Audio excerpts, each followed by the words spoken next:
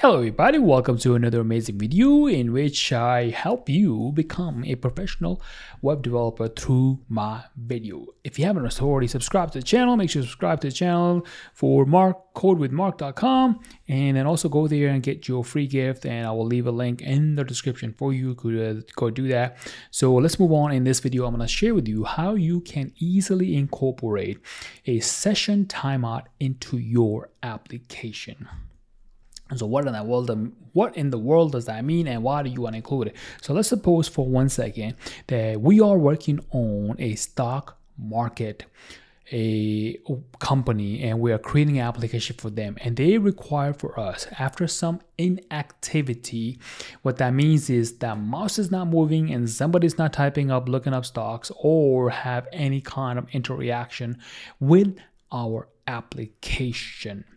So after X amount of time, we want person to automatically log off, or give them the ability to log off if they want to log off, or stay in touch, meaning they can click the button and continue to do what they want. Otherwise, if the time has expired, it's going to automatically log them off. So what in the world all that means? So let me just show you. So I'm going to refresh my browser, and I'm going to click on this button, the one that says Start Timer Code with Mark. And then after 5 seconds, it's going to show you a screen in which it say, hey, you can log in, or you will be redirected after you log out. The time has expired. It's going to redirect you to another URL, which will be your log out screen. And that way it will be, whatever you want it to do with. So let's go back here.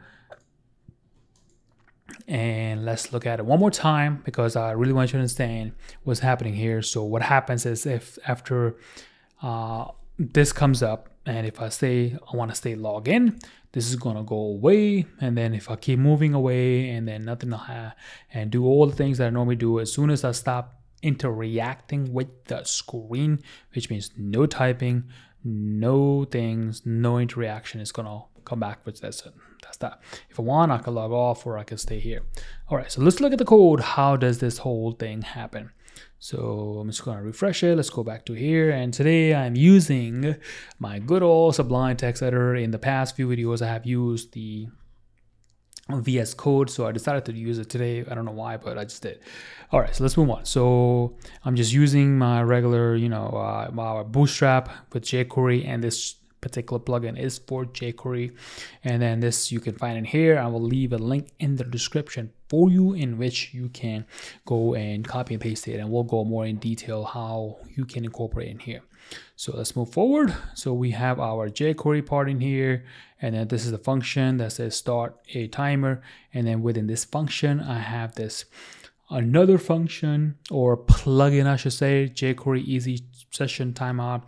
And then we have a few parameters here. We'll come back to that later in a little bit. So let's go back here. And then anytime someone clicks on this button, the green button, this thing gets fired up. And then we have this function that gets called, and then this plugin takes in, and that's it.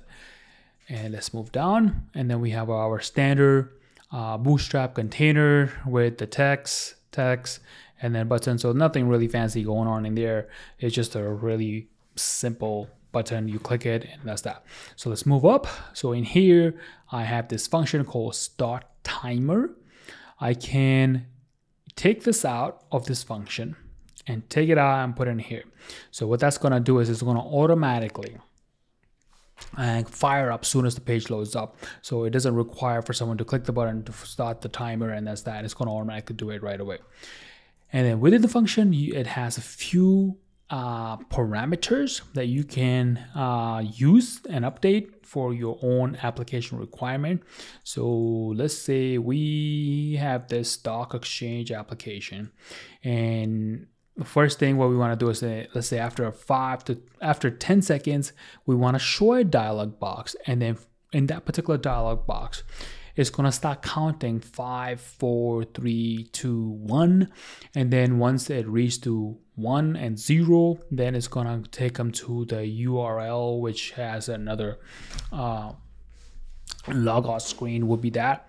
So that And then this is what happens. So you can set the total number of seconds that after that particular second has passed, it's gonna take them to another URL. So this will be the total number of seconds, and this will be the inactivity dialog duration.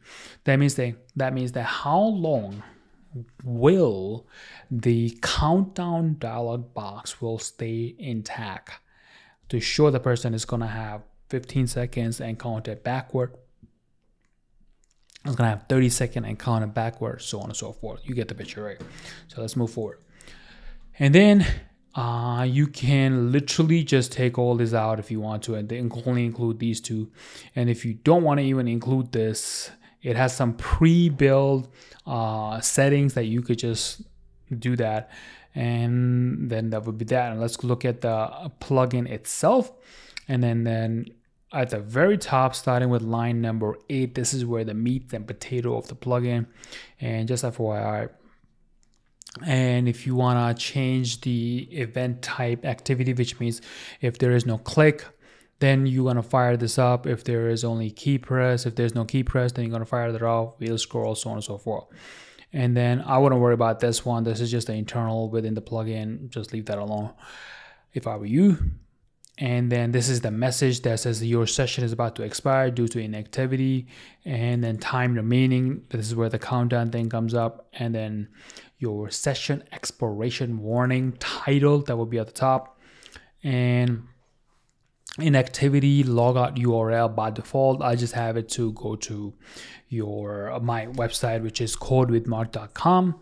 And then if you want your inactivity, you could just say, hey, go to after 15 seconds, show the dialogues, but it's gonna wait about good 10 minutes in seconds. So 600 seconds are 10 minutes. So it's gonna wait 10 minutes, and then for last 15 seconds, it's gonna show the dialog box, and that's that. So if you wanna just change it here, you can, but if I were you, I would just put it in as a parameter called this 5 seconds, wait, show the dialog, and then after 10 seconds, normally you don't want your users to after 10 seconds to show the dialog box or log them off. That's that. I would say a minimum of 20 minutes, if not maximum of 30 minutes if there's no activity, if your application requires. Because if you do a 10-second, people are going to get annoyed, and you'll be like, this application sucks. That's what they're gonna say. So I would say 10 minutes, which would be 600 seconds. And then if you want to do 30 minutes, you could do the math from there, and that's that. And let's suppose in here, after we'll just pass this URL, which would be just Google's homepage. Let's suppose we'll go over here, we refresh the page, and then we'll say after we start the thing, and then it's gonna go in, and our logout URL will be Google's page. So I click the button, I'm gonna wait for 5 seconds for it to come up, and then it's gonna say, hey, 5, 4, 3, 2, 1, and then no, I don't want to stay logged in. It's gonna take me to the homepage of Google, and that's that. So you could send it to a URL wherever you want it to go to, which will be your log out URL, or any other URL, your login page, or whatever the case might be, right? Or you can call it as a callback function like this, and then from here you can do whatever activity you want to do, whether it will be send a AJAX request to your PHP server, Node.js server, or ASP, or any server in general, and then from there end the session, and then bring it back from your AJAX request, and then redirect them to your login page or main website page, or whatever the case might be. Yeah, you could do that. So let's see this in action. So what I'll do is I'll put it in inspect, and this is this, this is this. I'll refresh it, start the timer, and now wait about 5 seconds. What I'm expecting to see on the right hand side, right over here, is gonna say your logout code goes here, which I'm just canceling it out. And then because nothing is happening here, it's just gonna leave it here, and then your application is pretty much dead in the water because it won't be able to do anything. So that is that. But if you want this particular code to run soon as your page load, you could literally just take this out of the function and then call it right on the page, and that's that. So if I do that, refresh the page without moving my mouse, it's just gonna wait about 5 seconds. This comes up, and then I want to say login. I want to stay logged in, and that's that. So that's how you can do that.